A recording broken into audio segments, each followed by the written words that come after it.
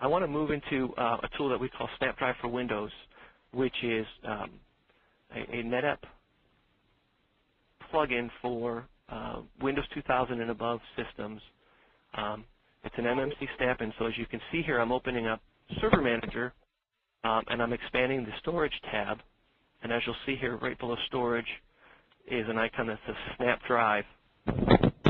You'd initiate. SnapDrive has two features. It has actual tie-in back into a registered storage controller, which will actually show you filer view if you have to actually get into the system and manage it. This is not a requirement. The storage admins can actually prevent the Windows admins from communicating back into their system. But this tool is, once granted permission by the storage team, allows a Windows team to actually manage the storage for their specific host itself. And so what I will show you here is, at present time, we don't have any LUNs connected from the NetApp storage array to this system.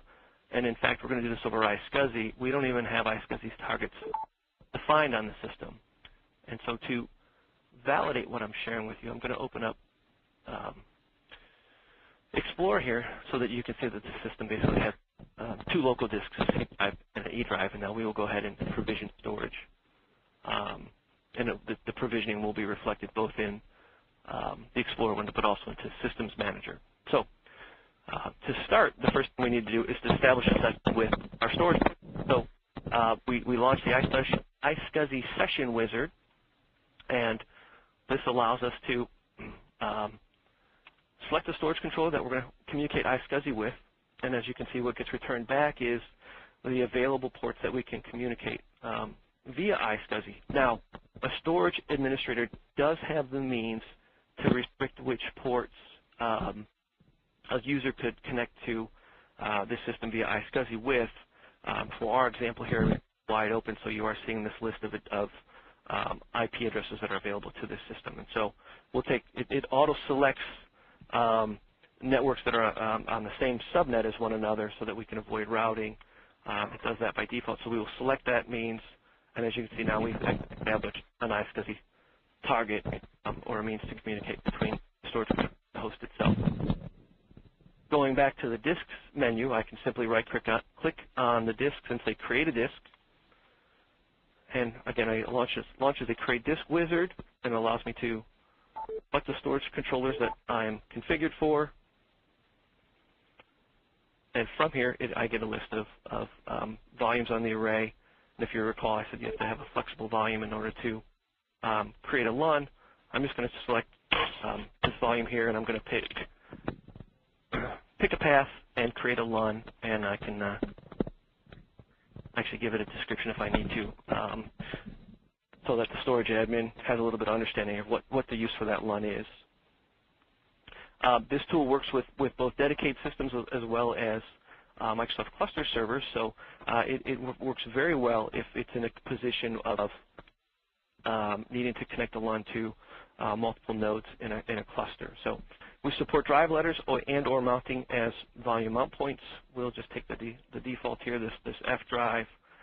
It's asking me if I want to limit the size of my storage options. I'm going to choose it to not limit it.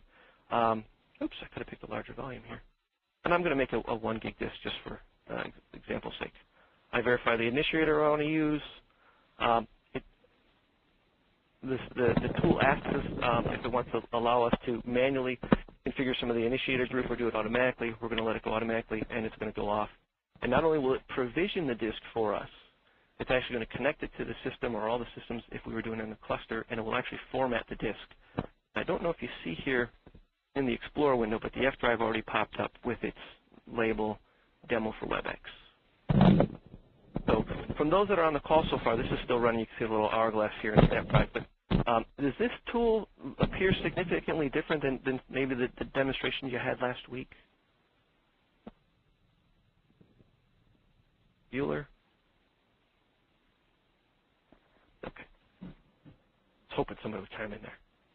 As soon as this is done with its final steps, I'm actually going to take a peek inside of Systems Manager, show you that the LUN is in Systems Manager as well, and then I'm actually going to go ahead and clone the LUN, or take a snapshot of the LUN, and actually then connect to the snapshot version of the LUN. And again, I can do it all from the Windows host itself, being that it is, that LUN is associated with this host. The Windows host or Windows administrator has the rights to manipulate that object as they need to. Huh, why are we taking so long? I love live demos. Okay, well, I'll wait for that. I'm going to show you Systems Manager. I'm going to refresh our LUN list. Here at the top of our list, demo LUN. Show you just online.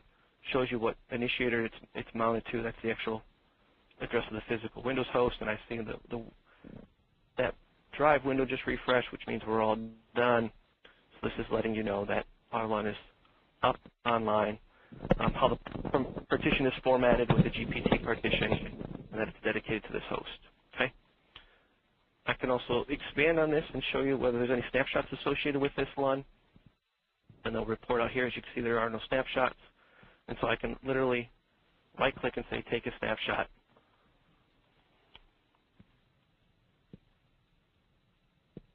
And I'll create one called Demo Snap. And literally that quick, I have a snapshot copy listed of that machine. And just as easily, if I had a history of snapshot backups and someone needed to access a data set from a previous point in time, they can select any of these snapshots and literally right-click on it and say connect to disk. And just as simple as we provision this disk, connect it right back into our storage controller as another drive letter or as a volume mount point.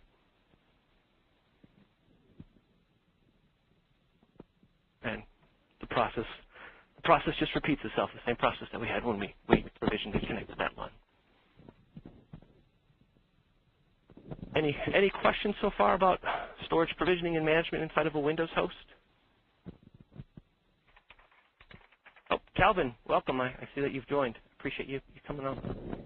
Yeah, happy to. Had a little bit of trouble getting into the WebEx, but I got in. No problem. I don't think you were alone in that. Hey, Vaughn, so a couple quick comments, and I'm not a technical expert to go too deep here, but this is obviously different than what we use because we used Filer View, which, correct me if I'm wrong, it's still a supported tool, right? Still ships with a FAS. Yep. The other thing I'm curious to see is how do you guys create a writable snapshot? Oh, that snapshot I connected to is writable.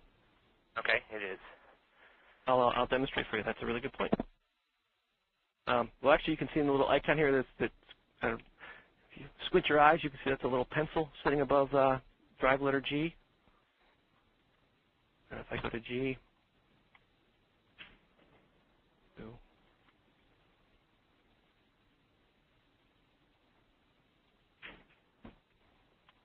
I now have my directory. So I mentioned earlier on that once we have taken the disks and we've RAID protected them, that's a construct that we call an aggregate, that the level above that is flexible volumes, and that we really move into a realm that's object-oriented storage. And so how this writable snapshot is available is that we actually reserve, well, depending on thickness and provisioning, we either reserve blocks or we account for blocks that are going to make up a LUN. But if you want to reference to a snapshot of it, then we basically lock a history of what the blocks are and the pointer tables for the blocks for any given time. And then to take that snapshot and clone it, we're basically pointing to the snapshot blocks, and now we're going to just manage in 4K blocks of uniqueness for the clone that you created. So while there was no data on this